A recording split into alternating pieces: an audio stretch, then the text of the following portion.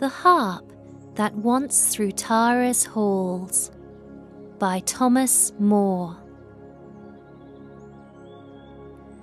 The harp that once through Tara's halls the soul of music shed, now hangs as mute on Tara's walls, as if that soul were fled.